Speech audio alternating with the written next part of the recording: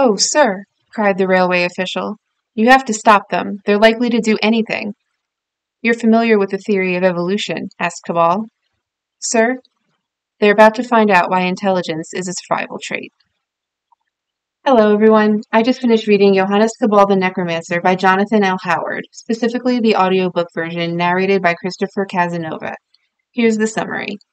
A charmingly gothic, fiendishly funny Faustian tale about a brilliant scientist who makes a deal with the devil twice. Johannes Cabal sold his soul years ago in order to learn the laws of necromancy. Now he wants it back. Amused and slightly bored, Satan proposes a little wager.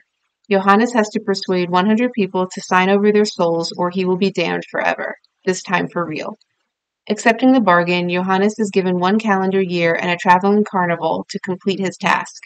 With little time to waste, Johannes raises a motley crew from the dead and enlists his brother, Horst, a charismatic vampire, to help him run his nefarious roadshow, resulting in mayhem at every turn. And now for my review. I mean, who doesn't want to read about the hilarity that ensues from hell's bureaucracy and paperwork? This is a book where the journey is just as important as the destination, if not more so.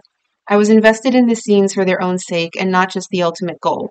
While the pacing is mostly even, some parts do wander to other character points of view, are barely tangential to the main story, and should have been cut because they killed the pacing. My favorite parts of the book are the smart writing and dry humor. It's dark, sassy, and very British, which made for an entertaining read.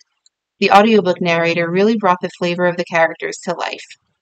It felt weird to root for a protagonist who steals souls, especially since you're also rooting for the characters acting against him. But the author does a good job of balancing the villain and anti-hero in the same character. I loved Horst and the foil he provides for Johannes. The book isn't perfect, and I found some minor things to quibble about throughout. However, the sarcastic, subtle humor bumped my rating from 3.5 stars to 4 stars. The ending provided intriguing fodder for the subsequent books, which I plan to read. You might like this if you like Neil Gaiman's books or the character and world of John Constantine. And that's my review for the book. Have you read it? Does it sound interesting to you? Let me know in the comments. Until next time, have a great day.